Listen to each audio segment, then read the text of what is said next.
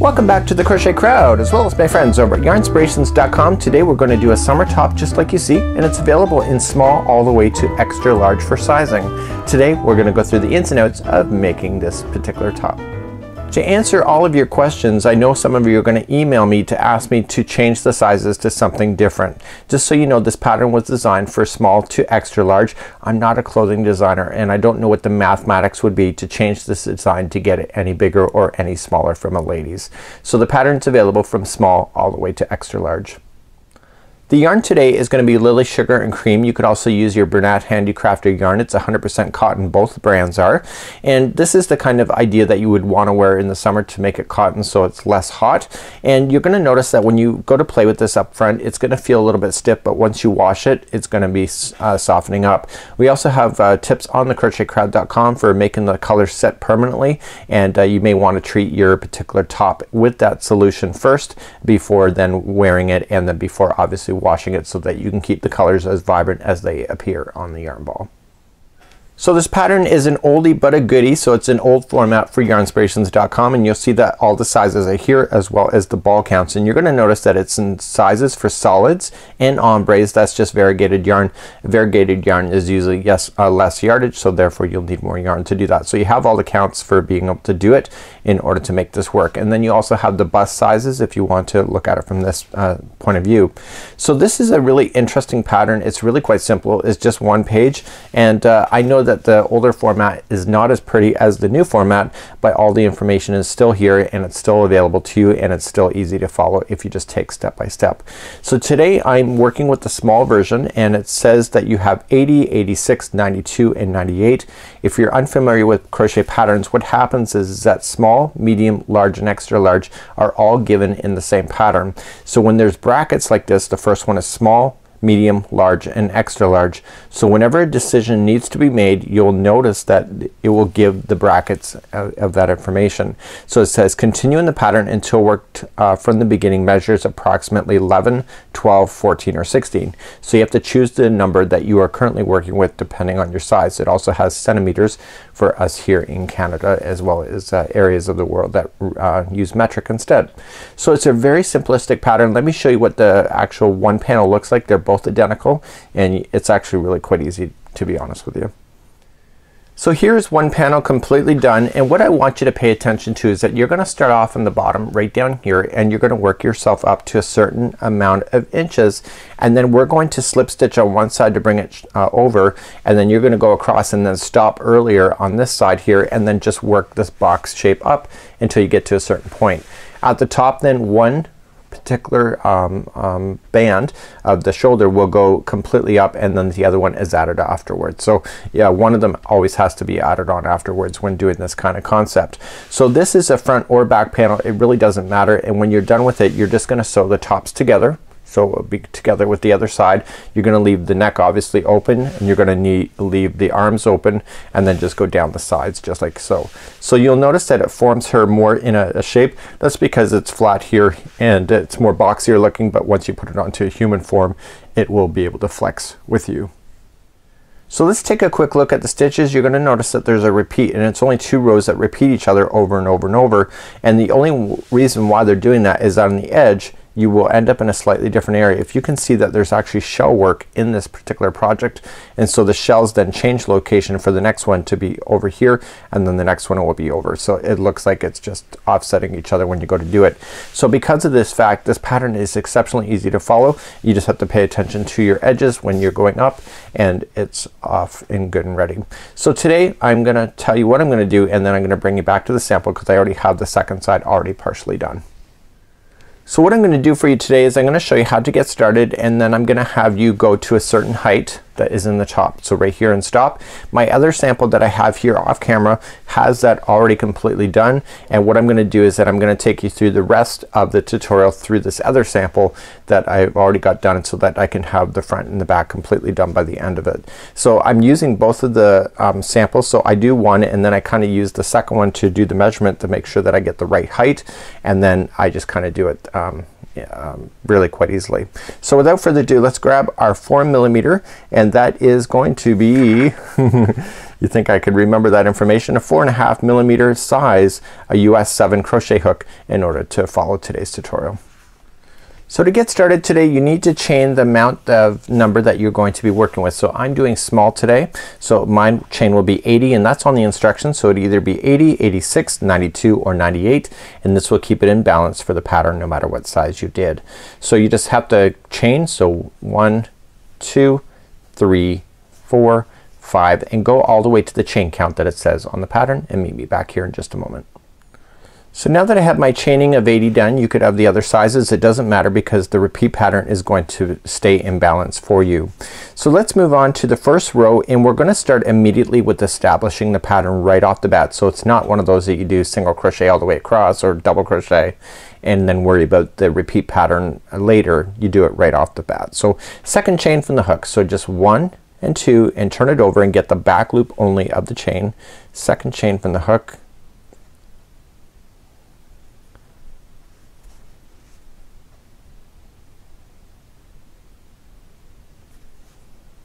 Just like that. Sorry, I'm all thumbs today. So you're gonna skip 2 chains. So 1 and 2, go to the third, back loop only, and I want you to double crochet into that one. So just double crochet and then chain 1, going into the same stitch again, double crochet again, okay, then chain 1 and then double crochet one last time into the same one. So each one of the shell works has 3 double crochets in it that have 1 chain that separates both of them. So come back down to the chain, skip 2, 1 and 2, and single crochet into the next. Okay, so let's establish the repeat pattern. So that's what we know already, so let's do it again. So skip 2 and single crochet into the third one, again the back loop only, and then I want you to chain 1 and then double crochet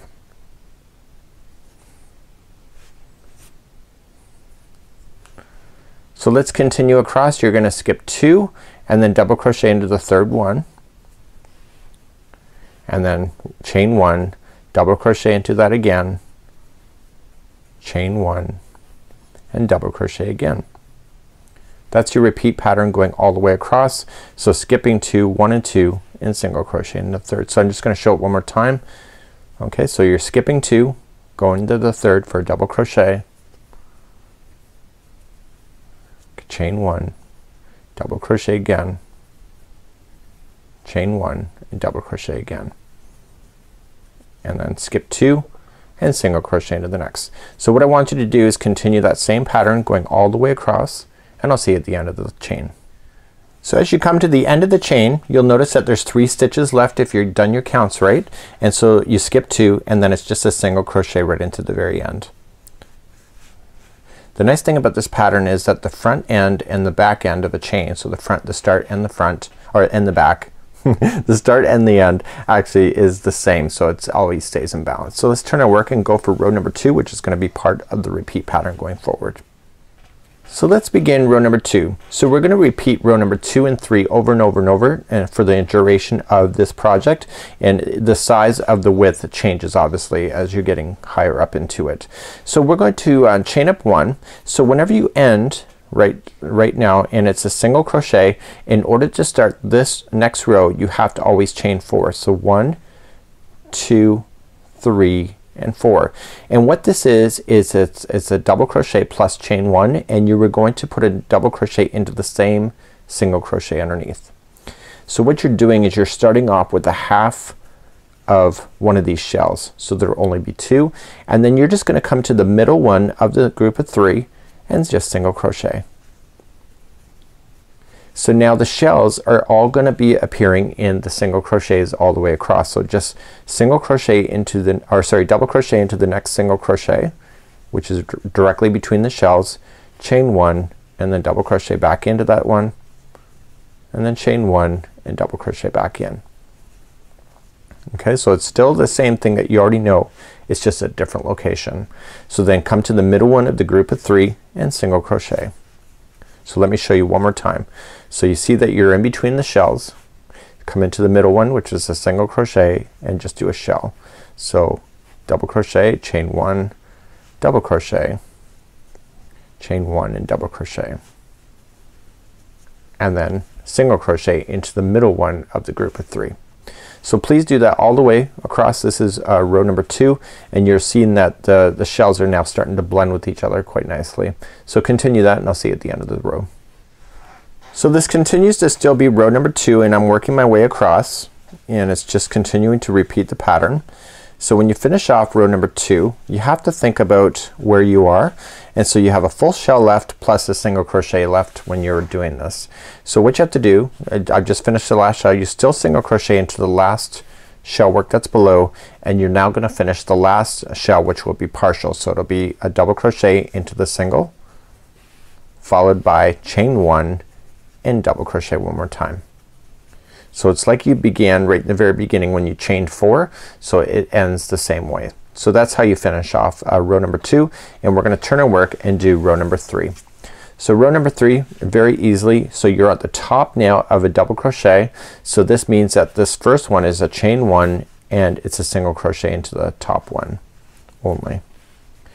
So now you're gonna immediately start like you kinda did on the chain, where there's going to be a shell right into the single crochet that's between them. So just go right over for a double crochet, chain 1, double crochet, chain 1 and double crochet, and then just single crochet into the middle one of the group of 3 and begin again. So just look for the single crochet, it's right in between, and begin to do another shell. So double crochet, chain 1, double crochet, chain 1 and double crochet, and then just single crochet into the middle one of the 3. So you're going to repeat rows number 2 and 3 over and over. Let me get you to the end of this row to show you how to finish once again, and then you're just gonna keep on going until you get to a certain height, and I'll discuss that in a few minutes. So to finish row number 3, you're going across like you normally would. Okay, and you can see that you got a partial shell over here. You're on the top of a shell, so you only have the indentation to worry about. So you're just gonna finish that last final shell. It's a full shell on row number 3. So it's double crochet, chain 1, double crochet, and chain 1, double crochet, and then all you have to do here is that you come into the 3rd stitch. So 1, 2 and 3, and then just single crochet into the 3rd stitch. Don't go into a gap space, go right into a stitch so it stays and holds, and then just single crochet. So what I need you to do is repeat row number 2 and 3 all over again. So just quickly, let's just go number 2 just to get you started. So right now you're on a single crochet, so it's like before, chain 4 and then double crochet into the same one, and then just come to the top of the middle one of the group of 3, single crochet in, and then begin. So it's just a matter of how you get started in order to do this pattern. So let's review on how high you need to make this part of the pattern, and then I'm gonna bring you back to my pattern that I've been working on, and we're gonna continue the tutorial from that. So it's a different color of yarn, and this was just to show you how to get started today. So we're here back on the pattern, and so you're gonna repeat rows number 2 and 3 over, just exactly what I've showed you. So what's gonna happen is that you're gonna continue to do this pattern until it measures a certain distance. So it's small, medium, large, extra large, or extra large. So for myself with the small, it's gonna be 11 inches. So it's right from the very start up into 11 inches, and you are going to finish off with the 3rd row. So make sure that whatever one you do when you get to 11 inches is gonna be the 3rd row, and I'll show you tips on being able to do that as well. And so you'll have the other sizes just in case you're doing that. So what I'm gonna do is leave that for you, and then I'm gonna bring you back to my regular project, and we're gonna show you how to do the step in so that you can start working on this as well. So right now you have to get to the set amount of inches. Myself, it's 11 inches, and you have to end on row number 3. It matters how you end, because the way that you have to start this section here is counting on you ending on row number 3 so that you can have it in balance, and I'm gonna show you some tips on that. So what we're gonna do in the next part of this tutorial is that I'm gonna show you how to do an indentation on one side, so getting all the way over, and then I'm gonna show you how to finish it earlier, and then you're gonna do this particular block to a certain amount of inches, and then you're gonna carry on and do the straps then from that point. So let's bring you back to this project here, and let's show you how to do the indentation in. So here we are as a project, and I'm getting ready to go, and we have to do an indentation in, and then we're going to carry up, and then we're going to stop earlier on this side. Here's the thing. All of the sizes are the same for what you're about to do right now with doing the indentation in. So you're going to notice that when you ended on row number 3, you're going to notice that you have a shell that is on the outside here. Okay, and then there's another shell. So there's 2 there. And then you have all your shells across, but then on the outside you have a shell on the outside and another one right here. Here's the thing. Slip stitch, the count is going to take you to the middle one of the second one. Isn't that easy? And then when you go all the way across, you're going to end in the middle one of the second last one. So you can either count it, it'll work out for you, or you can just look for that. It just is really that easy. So let's show you how to do the indentation in, and then we're gonna work our way up from this point. So let's begin. We're going to do a slip stitch of 9, and the 9 includes the spaces in between. So coming right into the first one, so you're gonna go over, so just go right in and through, and your goal is to get to the middle one of the group of the next group. So this is the second shell in, and so you can count it over, or you can be like me, and this is a space, so you're just gonna go right into the chain in the space, and you're gonna keep on going so that you have slip stitched 9 spaces. But if you know that you have to get over to the middle one of the group of 2, you don't really need to count. You just have to just slip stitch over like I am, and just making sure that you just get it. Don't be too tight with your slip stitching because it will buckle. So you just want to be nice and loose to it, and you're gonna eventually then get to the middle one, which is the next one of the second shell. So your goal now is to take it from this point, and we're gonna start the pattern exactly how you know it, and you're gonna go all the way to the side, and you're going to stop in the middle one of the second group over here. So let's show you how to get started from this point. So we're gonna get started from this point just like it was a regular side, but now you're in a different location. So see where you are, you're on the top of a shell. So what does that mean? It means that you're gonna chain 1, and you're going to single crochet into the top of that chain, and your next shell is gonna be into the middle in between, into the single crochet there. Okay, so it's just a matter of keeping an eye on it, and you do your regular shell as normal, and you're gonna do that your regular stitching all the way across. So just go to the top of the next one, and you were going to stop in the middle one of the second group before the end. So just right in the middle. So do this all the way across to that point, and I'll see you there in just a moment. So I'm coming up all the way across, and I'm just following the pattern as I know it. So keeping it all in balance, and I'm looking for the second last shell, which is currently what I'm about to hit now. So you can see I have 2 shells left, 1 and 2. I'm just gonna stop, and I'm gonna single crochet on the top of the middle one of the second one, and that's it. So there's gonna be 9 stitches left over. It says stop 9, leaving 9 stitches. This is where you're stopping. So now you're just gonna continue the pattern all the way as you know it. So you're just gonna turn your work, and right where you are right now you're on a single crochet. So what does that mean? The next one has to be a chain 4, and then double crochet in. Here's the thing. When you do this and you're gonna follow the pattern as you know it, on the other side it doesn't look so obvious when you get over there. So just right over here. So just make sure that you are watching for that at least this first time, and then you're gonna continue the pattern up for a certain amount of inches. So let me talk about how many inches that will be, and then we'll carry on from that point, and I have to do this off camera in order to get up there as well. So we're here on the pattern again, and we're gonna continue to do our repeat pattern as we know it, and it's just a repeating of the 2 rows, and essentially it says repeat until it works from the beginning measures. So now for my small it'll be a total of 16 inches, so it's the base of it all the way to the next section will be 16 inches, and then it will be 18.5, 20.5, or 23 if you're working on the other sizes. So you go all the way to the base of the project right here on it.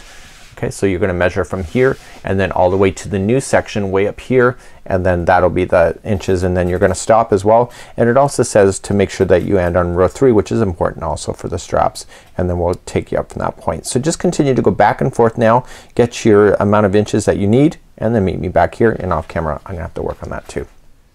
So now I'm back and I have my height now done. I did this all live off camera just a few moments ago, and now my inches match the size that is required on the pattern. So for myself it was 16 inches then from the base all the way to the top. So if you're doing a different size you'll have to take a look at that. So what you have to do is you have to end on row number 3 before starting the next round, and if you go to do this and you're not sure which one that is, then the last stitch here was just a single crochet into the final in order to begin. So now we're going to start doing the straps. The straps are relatively easy. We're going to continue with the same yarn strand and work our way up in a strap. I'm going to tell you some tips on that, and then you're going to finish that strap and then come back and do the other side for the other strap just like so, and you're almost done at this particular point in the tutorial. It'll get a lot quicker even from this point. So let me share some tips with you.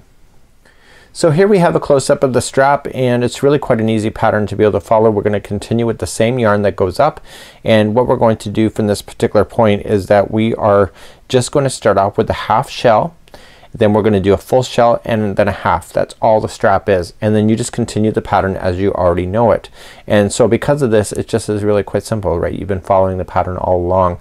So let's get you started on doing your first strap, and then we're going to do that and get that done, fasten off, and then we're going to come to the strap on the other side, and the strap on the other side starts off in the middle of the project, not the end, so that it keeps the consistency going all the way up. So let's begin to do this next.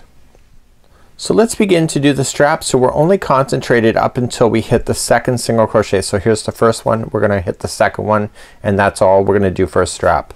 So let's I've already chained one, so I'm gonna chain a total of 4. So this is 2, 3, and 4, and then coming into the top of that first single crochet we're gonna do it as you normally do it. So it's a double crochet. So single crochet in the top of the next shell, and then do your shell in the middle with the single crochet. It's already what you know. One thing I love about this pattern is it's so easy to remember what to do. Okay, and then just single crochet in the top of the shell. So you do one full shell, and then this last one here, the single crochet, is just a half shell. So it's just a double crochet, chain 1, and double crochet. That's all there is to it.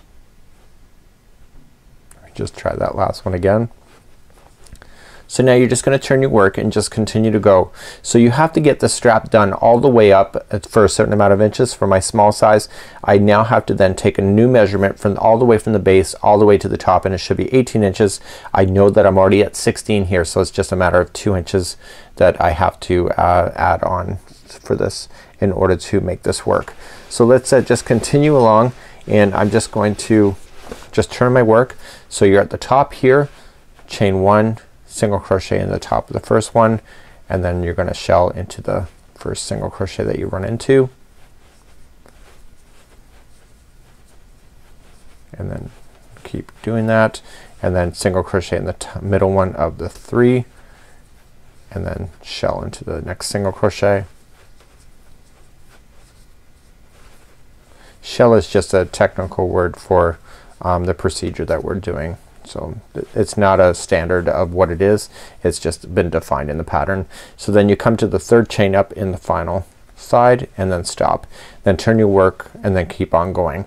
So I'm gonna leave that with you and get your strap all the way completely done, and then I'm gonna take you to the other strap next. So I'm just finishing up the first strap. I want to leave you with the tip. When you go to finish the strap, leave on an extra long tail that you're going to use to sew to its neighbor. So what's going to happen here is if this is your first one, just do it as per the measurements. You're going to notice something. I'm going to be very transparent here. The strap changed size in the last time that you've seen it, and I realized that I had actually followed the wrong size for the height of the strap from the base. So for myself it was 18 inches. I told you to only go 2 inches. I'm like, gee, that doesn't look like 2 inches, and it turns out I did 20 inches and not 18. So I took out some of the strap here. So if this is your second piece that you're going through now, use this piece as a base, right? So you want to you have to match the size, so you might as well use it as a base in order to follow the other one, right? Does that make sense? So you can see it completely matches. So if one's out of alignment, this is how you're going to be able to tell. So let's move on now, and we are going to then go to the other strap on the other side, and I'll give you some tips for that. So let's complete the other side. We're going to start off with a fresh strand of yarn here, and we are going to look at this project really constructively. So we have two shells that you can see here. So the very first one that we go into is this single crochet right here. Okay, it's not the middle one, it's this one. Okay, so if that's a single crochet that I'm about to go into, what is my first stitch? Do you remember? I'm gonna attach it first and then I'm gonna chain 4. So 1, 2, 3, 4. It's a partial shell, and then you're gonna come back in with the double crochet, and now you're just gonna lay this straggler down on top of it and trap it into position. So you're gonna single into the top of the middle shell, and then you're gonna shell into the next one. So continue to bury that straggler in as you go, and then it will be out of sight, out of mind, and it will be completely secure as well. So now you're just gonna single crochet into the top of the next shell, and then you're gonna finish this one here with a double crochet, chain 1 and double crochet, so a half shell like that. Okay, so you got yourself started, and so you're gonna turn your work and then start up the next one. So this one's chain 1, you're in the top now, so it's just single crochet, just come into the middle, single crochet and do a full shell. So at this point you're pretty much familiar with this pattern. I know myself, I've sped up quite a bit just being able to do it and just following it along, and because the straps are so short and they're so narrow, these things don't take long to make in order to do this. So really you're kind of on a holiday. So chain up, go into the third chain up for a single crochet, turn your work, and now you go to the same amount of height that you were recommending, that was recommended in the pattern. For myself, it's only 18 inches from the base, so I don't have a long way to go, and I can measure it also with the other one that I just finished to give myself a reference point as well. So please do that. Okay, so what we're gonna do now is that we are going to put our panels together, and we're going to sew them on the top of the straps up here. So we're gonna put them together, and then we're gonna leave open the neck area, which we'll handle later to do final finishing. We're gonna leave open the sides there for when the arms come through, and then we're just gonna sew directly down the sides of each of this. So what you're looking at right now is the inside of the top. So once we're done, we'll have to then go the other way. We'll have to flip it outside right. So in order to do this kind of idea, you just have to kind of match the stitches, and you're gonna need a darning needle. So if you left an extra long strand for yourself, you could have had it on both sides like I did. It's just really quite convenient if you leave at least one to have a long strand, and you're going to use a darning needle, and you're gonna hide in your ends, and you're gonna attach it as well. So just grab your darning needle and place that yarn through. Because it's already attached to the project, you don't have to worry about it too much. And so I got 2 strands here. I'll deal with the one, but I'll hide them both at the same time. And what I want to do is that I want to come across the project and just match stitch to stitch, just all the way across. Okay, so just going right across and then over. This is called a whip stitch. So I'm gonna lay this other straggler down on top, and I could also use it as a darning needle as well to hide it if I had to. So just moving along, and you just continue to match the stitches all to each other, and therefore to keep it all imbalanced, and the yarn just goes right up over top. So just once you get it established, you can kind of speed up on the process to do it. And the idea is just to make sure every stitch matches each other so it stays in balance.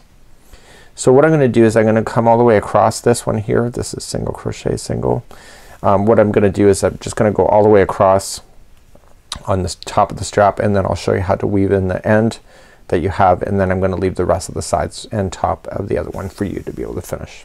So I'll see you there in just a moment. So once I get to the end of it, I'm just still matching stitch to stitch. I want to just tie it into a quick little knot on the outside. It's cotton yarn, so it'll hold out forever and ever. Cotton is really hard to break. It's one of the strongest fibers out there. So just tying a knot, and then all I'm gonna do is that I'm gonna take my yarn strand, and I'm just going to drag it through some of the stitch work on this side. So don't let it go to the other side of the project. Just stay on this side, and you're gonna go through about 1 inch. Okay, and just kind of snug things up, don't be over tight about it, and then go back in the other direction for 2, and then go back in the final direction for 3.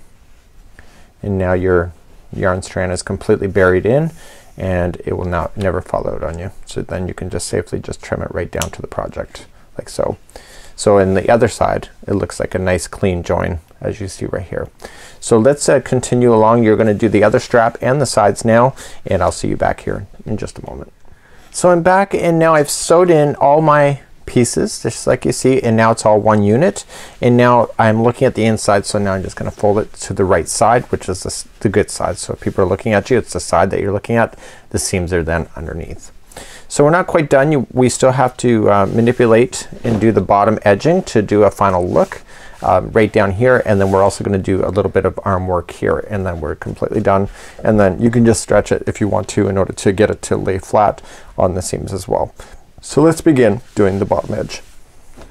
So now we're gonna do the bottom edge down here, and we're just gonna circle one time doing the same thing that you already know, and it's just a matter of just putting it in there. So you're going to notice when we did this is that we had 3 double crochets that were part of the shell, and we want to concentrate on the stitch that's right below it. Okay, so if you were looking at it from this perspective, it was the one where they're all coming out of.